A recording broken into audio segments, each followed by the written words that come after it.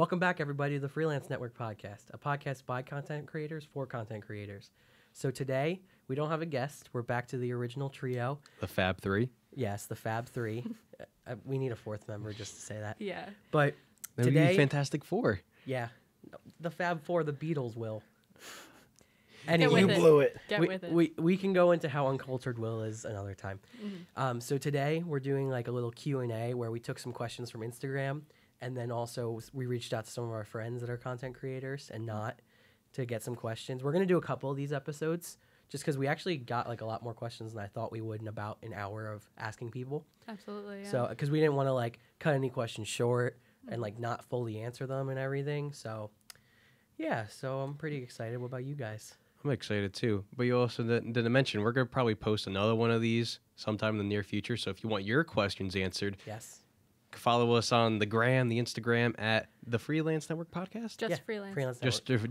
Freelance just Network Freelance. Podcast. Facebook works too. We'll make a Facebook Facebook too. post for all you adults listening that don't have Instagram. We get it. Absolutely. And have any of your questions answered. Mm-hmm. And then we also have a quick shout out to make. Yes. Yes. Cassie. Yeah. Okay. So I'm gonna dedicate this whole episode to him because we have our first sponsor / donor complaining about being poor works because my very, very generous Uncle Bob donated some money to us so we can afford to buy a fourth microphone so we can all be on a podcast With a guest. with a guest. Yeah. And we don't have to rotate out and some promotional items. So we're going to work on getting those. Yes, absolutely. So thank you to my Uncle Bob. I would fly you out and put you up in a hotel and have you on the podcast, but you don't like New Jersey. I don't blame Can't him. blame him. Yes. He lives in Florida, but yeah, no, he won't come up to New Jersey for anything, except he's coming up for my graduation, which is very much appreciated. Oh, of course. So he's going to Yes. come to New Jersey. He's going to come to New But Jersey, but I'd like to say thank you, Uncle Bob. Thank you, Uncle Bob. You're now my uncle now. Yep. My you favorite have, Uncle now Bob. you have two nephews. Woo! So, yeah, so thank you for that. So this episode is for Sponsored you. by Uncle Bob. Sponsored. I'll put like a nice like flashing. Hashtag spawns. Yeah. All right, so we pulled out the best 6 questions we could find. We have a bunch more that we're just gonna save for another They'll time. be in another episode Yeah. soon. Absolutely. So let's just get right into it. The first question was asked by our friend Reagan Germain. She said, "What's the best way to go about pre-production?" Which it's funny because we all like laughed when she asked us this question. We're like, Pre-production is great. just such a funny word too. It when is. you just think of it. Well, because Because it could just mean really anything. Yeah, but for Will and I in high school, like when we were making projects, like, no offense, Miss Lucas, you're probably going to listen to this. We love you. But nobody took it seriously. Like, we would write scripts and, like, completely change the script as we were going. I always felt bad about it. But, like, for me, pre-production, like, I didn't start taking seriously until I started doing bigger, longer projects because I realized how important it is. And also until I started interning for Oakleaf because seeing all the pre-production they do going into their projects. So I was like, wait, like this is actually something I do need to figure out and do. So like for my senior thesis film in the class, Professor Newman built in an entire month just for pre-production. And I was like, a whole month for pre-production? Like that's unnecessary. lame. But then I realized how helpful it was doing storyboards and mapping out your shots beforehand and knowing that stuff. Then also, I wrote like 8 drafts of my script. I never would have expected to do that. So I mean, I think in general, it was like until I was like 21, I was like, let's wing it and just kind of do it. And then afterwards, when I started doing more serious things, I was like, I think I need to actually do pre-production because it saves you time in the long run. Yeah, absolutely. Yeah, I mean, go back on Luke when we were both in high school. So white. Excuse me. But when we were back in high Building school. off of that comment. Yeah. Building off. Yeah, so our professor, our TV production teacher at the time, Miss Lucas, would always be like, okay, you got to do pre-production. And I remember being in TV one, she gave us this, and I'm just like, I'm looking at it, just, what am I doing here? I was just so confused. I'm just, I mean, You know, granted, she did try to yeah. teach us it was important. yeah, that she young. did. She did teach us it was important, and she would, emphasize like, you should do it, you should do it, you should do it. And when I would like write out a whole script, and I'm like, I'm not following the script. I'm sorry. Too many I'm times. sorry that the secret came out. I know, like I didn't take it so seriously, and when I went to OCC, I took it a little bit more seriously. I mean, their TV broadcast studio class. There wasn't really that much because there wasn't a whole lot to do. And then the second one, I want to say that was the first editing class, and there was the on-field one, right? The field production. Yeah, the class. field production one. I took the editing one really seriously because I did really good in that class. Wow, I'm like really sick right now. And then going to like the other one, I didn't really take it so seriously. But then the news production one, I took really seriously because it's like, okay, you have to make a news story, and I never made a news story before, so I had to really sit down and jot out my ideas, kind of make it like an essay in a way too. Because like here's like my thesis, like here's what I want to cover, and then it's like point 1, point 2, point 3. And then kind of wrap it up. Yeah. So I thought of it as an essay in a way. So like in the same way for me, like when you started doing bigger, more serious projects. Yeah, it's like, oh. It's like putting in the time is worth it. Yeah, because, you know, you don't have to go back and fix, you know, a big chunk of it. You might have to go back and fix like, you know, a couple portions, but that's about it. Yeah. What about you, Cassie, in pre-production? Yeah, I want to hear this. Funny. So the only time... Hey. The only time I've ever really taken pre-production seriously is when I was being graded. We are such good examples right now. We're all like, know. it's a joke, even though it's so important. It is really important. But like, I've never really worked on a serious project for myself where I needed that much pre-production. I mean, I've written scripts before, but I'm so bad with scripts because I don't like the feeling of being rehearsed and like have that. I'd rather just wing it. And, like, I know that's not professional, but if I was in a professional setting, like, I would be able to whatever. You'll buckle down, but yeah. Yeah, but if it's my own project, I'm just, like, I'm literally filming a project this week, which you're going to be in, and there's no script. We're winging it. Yeah. So, I haven't acted in years. This will be interesting. Yeah, so we'll see. It's my final project for my editing course, but, yeah, Reagan, I don't know, girl. I mean, I really don't know. I genuinely think though, like to answer like the question, like pre-production is important because it saves you time in the long run, and like putting in that extra time of boring work in the beginning makes your life easier. It while leaves you're all filming. like it leaves out the headaches that you may run into later. Because like it's just planning everything out better. I mean, like winging it's fun and all, but like to write a script, to write a shot list, to write a storyboard out, have all that stuff, I think it could be beneficial. I mean, it should, or it is. Yes. So, yeah. I don't think any of us can literally say any more about pre-production because we all should practice it more. We do for the podcast, actually. A little, we do a little Not bit like on there. scripting stuff, but we do actually. Well, we have Monday meetings now. Yes. Yes. We're getting more professional. We're getting more organized. Yeah. Woo! Yeah. All right. So let's move on to the next question. This was submitted by Steve Reynolds at Bowentie314 on Instagram. Who is your favorite animator? So Steve asked this, and I figured he would ask some kind of question about animation because for people who don't know him, he does a lot of visual effects videos. Like the first video I ever saw of his was a sock puppet reenactment of Star Wars with visual effects. So like he's definitely got to come on the podcast to talk about that stuff soon. But it's like tough for us to answer this because none of us really study animators. So we kind of just went with like things we know. I mean, I kind of took an animation class too. Oh, that's right. I forgot you did that. Yeah. So yeah, you should have an answer for this, Will. I mean, Will, you go first. So to answer his question, who is your favorite animator? Butch Hartman. I mean, I said that immediately, and they laughed at me. But you know, he's been a big part of my childhood. I watched Fairy Godparents when it was just the waist down of the parents. It's not even the name of the show. Fairy Odd Parents. Okay. It's better than the people who just called it Timmy Turner. Hold on. It's called Fairly Odd Parents. Yeah. This is, by the way, for people that don't know who Butch Hartman is, he's the animator for a lot of Nickelodeon. Yeah. So, and Will forgot to Puppy. explain. Tough Puppy. That was the one that I said. Rough Dog. Rough Dog. Close. And also, you know, the best animated series of all time, Danny Phantom. At me Danny if you have Phantom any, actually was you know, great. at me if you have any questions, comments, or concerns, because I will definitely argue with you with that. At Will Gethard. Wait, we can do a whole debate episode where we bring on two fans versus Will about arguing Danny Phantom. I will argue anyone with it. Yeah. So I come in there just so like open-minded. Yeah. So I took an animation class because when I came to Stockton, it said you had to take like a transfer course, and at the time I was taking it with my two friends, and they we just saw. Intro to animation. It was like a 2000 level course, and we thought, oh, that's a pretty interesting course. Why don't we take it? And of course, myself the day before the semester, I can't do it, guys. I need to drop. I cannot do this. I'm like bugging out. I don't know. I think it's always the fall that I always stress out about. But it ended up being pretty good for you guys. Like, Yes. I mean, you so, passed. like I passed with an A. Surprised, I mean, surprised like me. well, he didn't judge us about the artwork. It's Oh, about I how know, you yeah. were able to tell the story. Yeah. And being, you know, a communications major, especially in media production, you have to always tell a story with your projects.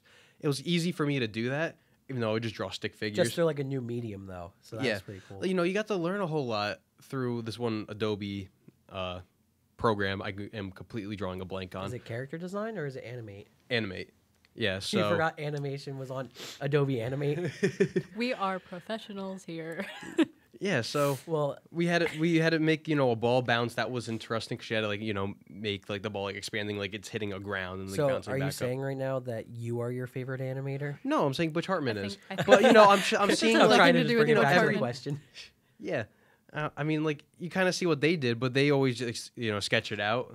Most of the time, they never really got like a computer to really do this stuff on, especially like, you know, you're going really before computers. So I gotta say, Butch Hartman's my favorite animator. Cool. No. Even though I went completely sidetracked. You did. Yeah. What about you? My favorite animator is Will Gethard. It's- He can make a ball bounce. that sucks. Yeah, no, I don't watch a lot of animated things, so I don't really have an answer to this. I mean, I actually kind of now being asked this question like want to look up animator. I mean, Cassie I told me. watch the only thing I watch like voluntarily now that's animated is Bob's Burgers. And I know a lot of people have like a really horrible opinion of Bob's Burgers. I feel like it's that show. either they love it or they hate it. Yeah, Yeah, I it's not- nothing it Yeah. personally. So Luke's like the one person that's Yeah. just like, okay. Yeah. It's just like that show. It's like, oh, it's on TV. Okay. Yeah. Not that I have cable, but Yeah. it's on Hulu. Hulu. Yeah. So yeah, no,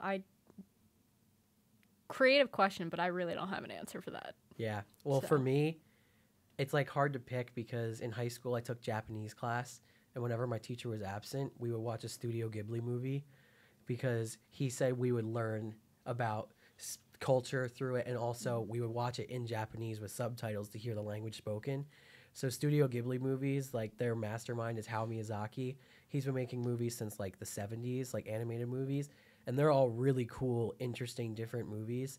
So I would say he's one of my favorite. And then I don't know like the animators' names, but I saw Spider-Man Into the Spider-Verse recently, and that movie, I wanted to see it because it was the directors who did the 21 Jump Street movies, and I was like, that's a fun combo. And I didn't expect it to be like a great movie, but it was. Like the story was really cool, and the animation was beautiful in it. Like I just was like taken aback by it. So I think like that movie was really cool in that sense, but I feel like we just have to have Steve on to talk about animation more. So Steve, this is us calling you out. Yeah, I absolutely. would love to debate some great Oh yeah, animated Will films. versus Steve about Butch Hartman. I'm gonna love Chicken that. Little's the best animated movie ever. It's said. You lost a bet, and we're not even gonna. That was get gross. Into that. I'm going to the next question. Thank you, Steve. Yes, thank you. So the next question was from Gianni Fiore. Why is it important to take inspiration from other content creators? And then the second part is who inspires you? 2 parts. I like it. Two-parter. Will go first. Oh, wow. Pressure's on me. So. All right, Cassie, go first. I was just Okay, reading the questions all just so I knew it. Oh, he's sipping water. Yeah. For you podcast listeners, Will is very stressed out about answering these questions. I'm so sick right now. I'm as sick as the dog. I'm the only person in this room that is not sick. I got sick from Please. Will. I'm gonna You're not knock sick on till wood. later.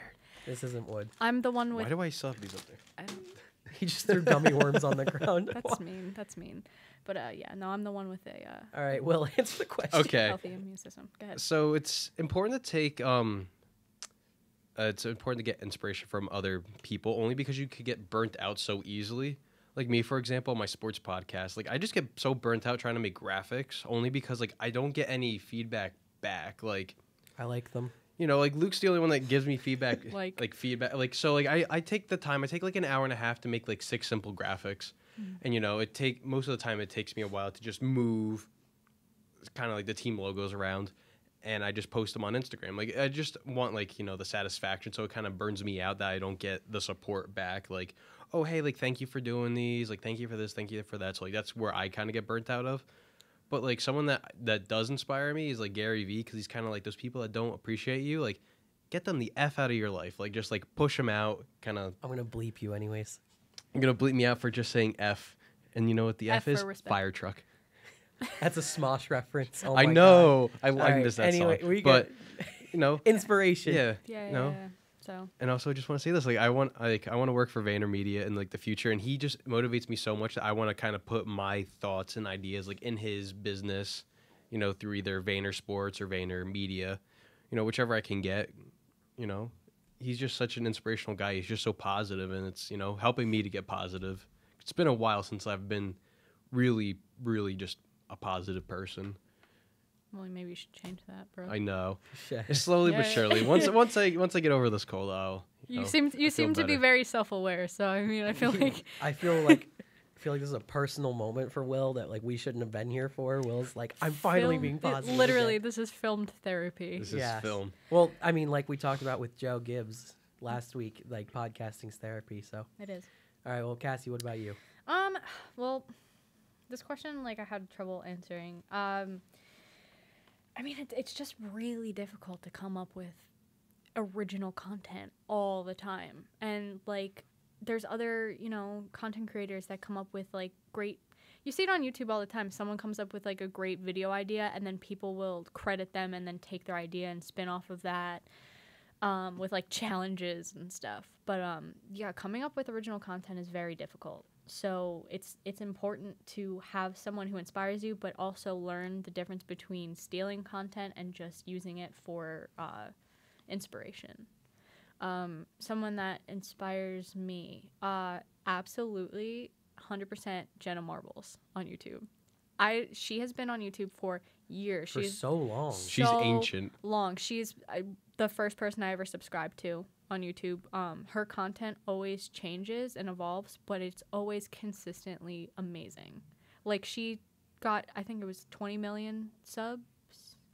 That's got to be one. That is a Recently, big milestone. That's one of the top ones then. Yeah, Yeah, there's- she just reached 20 million, and to celebrate, she literally took a nap on camera.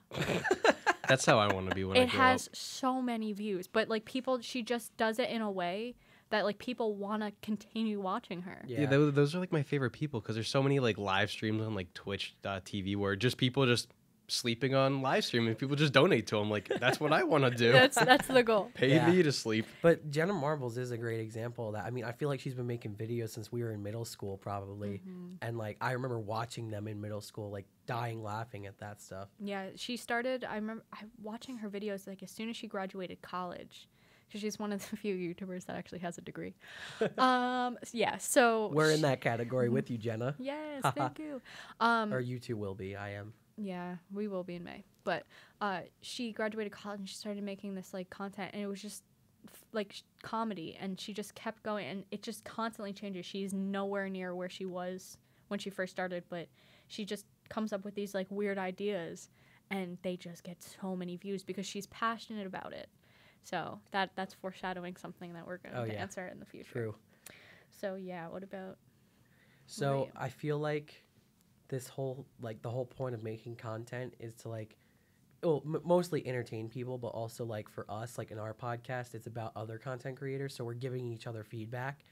Like the second, like you think like you're the best or you've got it or whatever is like when your content just drops in quality. Like, I mean, we all listen to so many different podcasts, and like that's a way of us looking for inspiration in other people, hoping to find something that they do right that maybe can make us better. Like the second like you're content with what you're making and like you think it's great, like it's gonna suck because there's so much you can learn from other people, and like it doesn't matter if we're a young podcast. Somebody who's been making a podcast for a long time could listen to us and be inspired by it. Yeah. And then vice versa. It doesn't matter like if they're old and we think they don't know what they're talking about. There's merit to pretty much whatever anybody has to say, as long as they're coming from like a good, positive place, like constructive criticism. So like I think the whole idea of just like building off each other and working with other people, like that's the whole point. Like especially of what we do. Like I want to constantly meet interesting people that do things different and like find different ways to try things. Like that's what I love about this stuff. And like every one of our guests so far all does content creating very differently, but they've all inspired me in a different way at some point. And I think that's really cool. But like my main inspiration that I'll talk about is Yes Theory on YouTube, because Yes Theory, much like what Gary Vee did for Will, like they opened my eyes to just like a whole other point of view that I was missing. And that was through their videos and their Instagram posts, like their Instagram TV posts, just all that stuff. And they do this thing which I think is fantastic, where you can sign up for a weekly newsletter where Matt from Yes Theory writes out something once a week that he sends to everybody on Fridays. And it's like Friday mornings, like Wisdom with Matt. And like that's how I start my Fridays, is I read that. And like it's just, sometimes it's short, sometimes it's really long, and it ranges from what it's about, but like that constantly inspires me because every week I get that, along with like their weekly episode. But their content, like they just want to make other people happy and like push themselves and push other people out of their comfort zones. And I find that to just be so cool. And like they always are taking feedback from other people. They're the first to say they don't know how to use Adobe Premiere, and they hire editors. And like they don't know how to use cameras and stuff. They know now because they are like starting to like figure it out after 4 years of being a channel, I think they're at, or 3. But like that's like where I want to be one day, is like that kind of sphere where like you're inspiring other people, but you're also, they know they're not perfect and they always are trying to make themselves better and learn from other people. So yeah, they're a great channel. Yeah, but I don't know if you saw they're going on tour.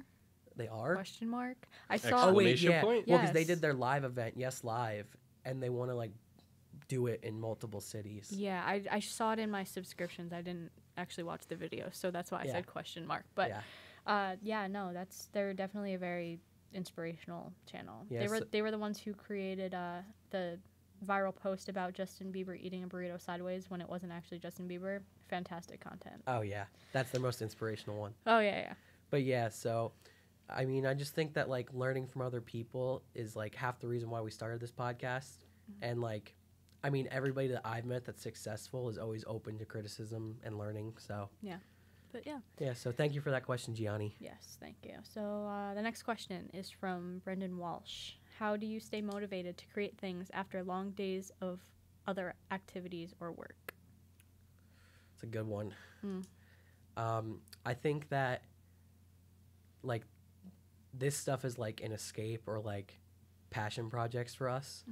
So everything else we're doing is so we get more time eventually to do this. Like right now you guys are full-time students and you both have jobs. And like a year ago I was in that same spot, but now I'm also just working like 3 jobs.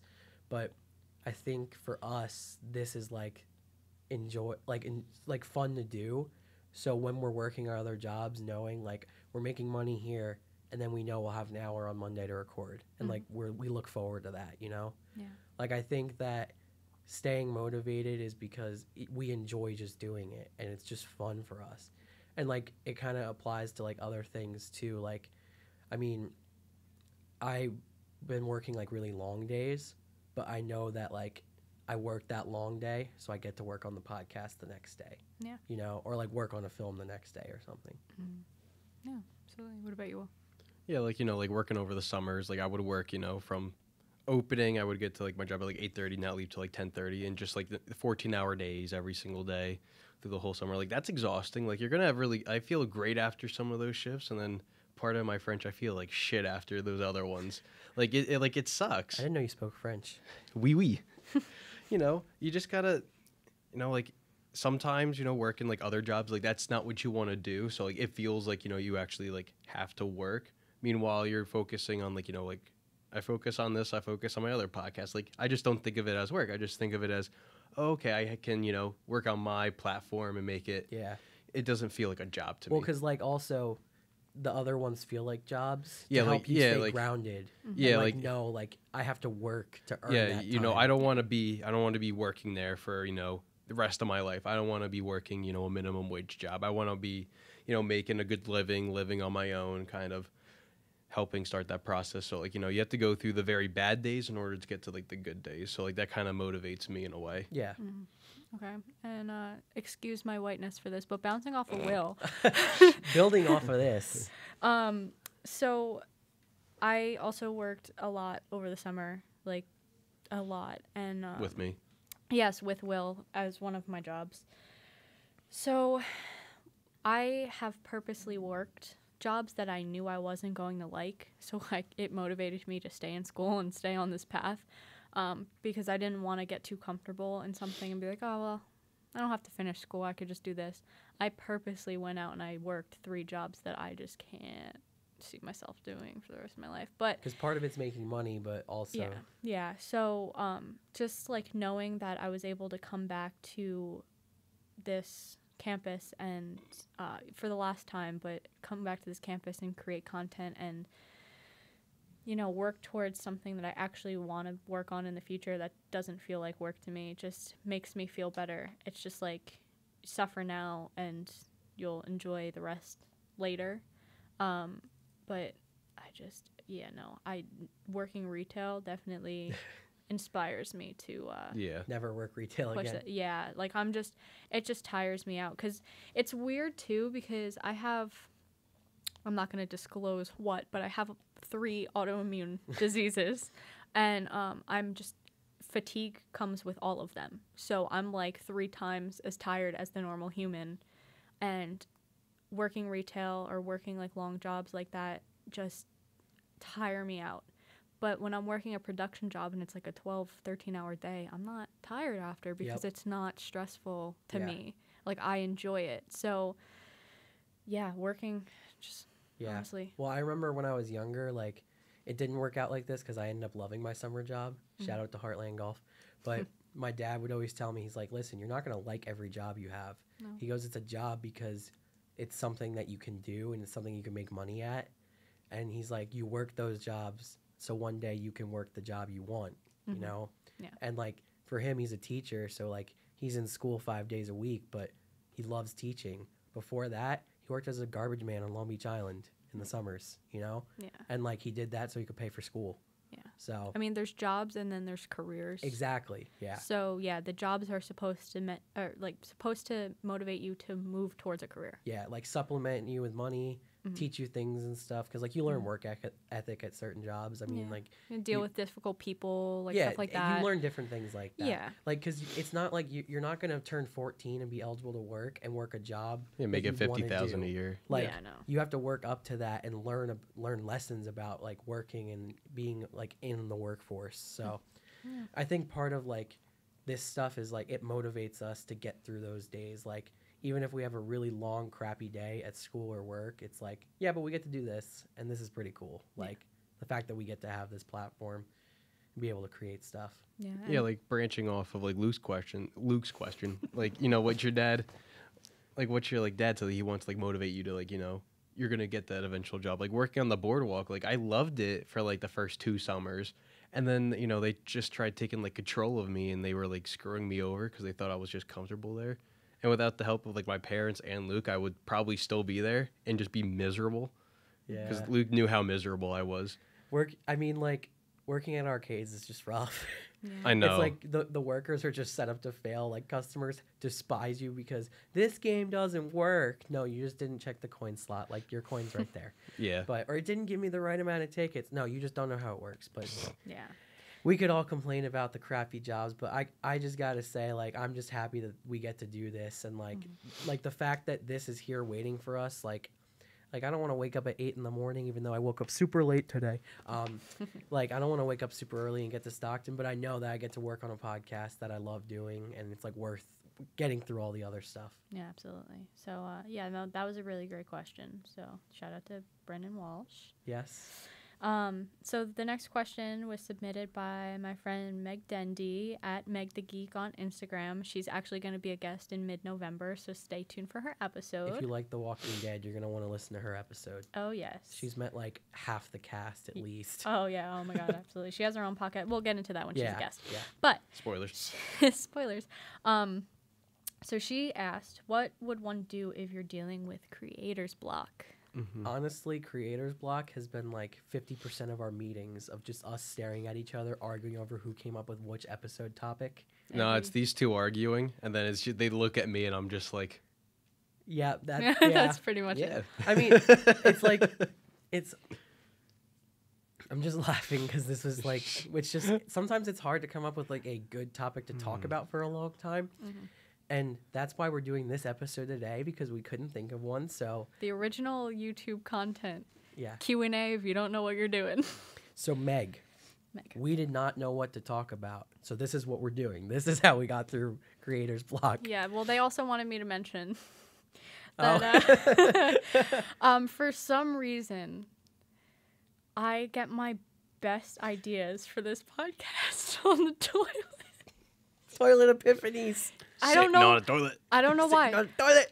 Yeah, I hate you guys. Sitting on the toilet. But it's true. Like, there's been so many times where we're sitting in this room and, like, we have no idea Like what we're to just talk staring about. at each other like blank faces. Yeah, and I'm like, you know what? Screw you guys, I'm going to the bathroom. And I literally text them from the bathroom, like, guys, we have to do this. I have an idea. This has happened guys. twice. I don't know why. There's, like, no real science behind it, but Well, fun fact, that show Scrubs that I always tell you to watch, like Yeah. the sitcom about like comedy and doctors, there's a whole episode about toilet epiphanies. it's a Because there's a toilet on the roof and they all have epiphanies on it. That's great. Yeah. But, yeah, so that's my answer, Meg. Yeah. It's So Meg, just sit on your toilet and you'll come up with a new idea. I mean, some of my like writer's block, like my ideas come to me when I'm like in a dead sleep and I just wake up and I'm just like, that's a great idea. Like it's just 3:30. I'm like, wow, that's so good. Well, because I feel Can't go like back you to bed. force your brain to think, and then your brain's like, chill. Like, you're not going to think of a better idea by think of a better idea over and over again. yeah. You know? And what's the most relaxing place? The The toilet, toilet. or a bed. But yeah, I mean, for me, I feel like I'll get so fixated on a topic and like I'll want to solve it no matter what. Like I'll want to fix whatever it is. I mean, you've witnessed me do this while editing. Like just I'll be like, I need to fix this right now. And then I get so angry thinking about it. And then I just need to chill. I need to go and distract myself for like a half hour. Like sometimes I'd watch Scrubs. Like I'll put on an episode of a TV show or something. And then I'm like, all right, my brain's relaxed. Like, and I go back to it. I'm like, wait, why didn't I think of this? And I just go. Like, it's like weird because we all react differently to it. But I mean, creative block sucks. Oh, Like, yeah. it sucks. But I think also one thing we're going to do for the podcast is we're going to try and come up with like a bank of ideas where like we have a document of like, oh, we don't know what to talk about today. Let's talk about this. Right now, that bank has $0. $0 and 0 cents. But it's got to start somewhere. So Yeah, so I mean, we'll figure it out. But yeah, the creator's block is the worst. But like, that's where you can also go back and like get inspiration from other creators. exactly, yeah. I You- mean, like yeah. we always say like we waste hours on YouTube, but honestly, like wasting hours on YouTube is unless you're watching like compilation videos or sports highlights. Like Will. literally that's all you do is memes and cats and sports. I mean, I love can't. cats. I can't talk because I watch Vine compilations all the time. But- But Vines are very Yeah. inspirational. Yeah, I mean, those are like legit like 6-second videos. Like you need to like think of your idea and be able to sell it get it. within Yeah. 6 seconds. Pretty crazy storytelling. But Yeah. like what I was saying, like if you're watching Jenna Marbles or any YouTuber, you're like you're looking into what they're doing and why it's working. And like and if you're watching Gary Vee content, it's the same thing. Like because Gary Vee is just like loud and angry but inspirational, and you want to watch it. Yeah. And then like Yes Theory is just like heartwarming and like makes you feel good. So like that's why you like watch like. So maybe tying those two questions together, just watch something you like or enjoy to distract yourself, because like focusing too hard on it just doesn't come up with answers. Yeah. Maybe sit on a toilet, maybe go take a nap, but Yeah, what are I you mean gonna do? just kind of try things out, because clearly all three of us have different methods. So Yeah, just relax yourself. Find something that relaxes you, and then you'll come up with it. just play with your puppy, Meg. Yeah, your dog's so cute, girl. Love that dog. Shout out to Zoe. All right, yeah. So, Yes, thank you for that question, We Meg. might actually talk to you more about that when you're a guest. So we'll figure it out. So the final question we have, and we saved this one because it's the juiciest. juiciest. This question's from Jordan Ellis, one of our first guests that we had on Shout here. out to Jordan. She asked, would you rather create content that you love and no one else sees it, or content that you don't necessarily like but it goes viral and everybody else loves? Luke, start us off. Oof. That when she texted you that, I was like, that's a good question, Jordan. Like, that's a good one. Yeah. See, if you're not passionate about it, I feel like it's not good content. Like I think this podcast is going well so far because we all enjoy doing it, and we're all invested in it because it's something we like. We may not be getting the views we want right now. We appreciate the views we are getting, but I'd rather be making something that at the end of the day I'm proud of, because like it only takes one view from the right person to get somewhere. So like instead of thousands of views for a viral video that I don't care about, and I'm just like, yeah, I made that. Like I don't, like if I don't want my name on it, what's the point? You know? Absolutely. Like I want to be proud of the things I work on. And there has been times where like I make something I'm really proud of and it gets no feedback and like whatever. And then I just like fish for feedback by sending the link to people.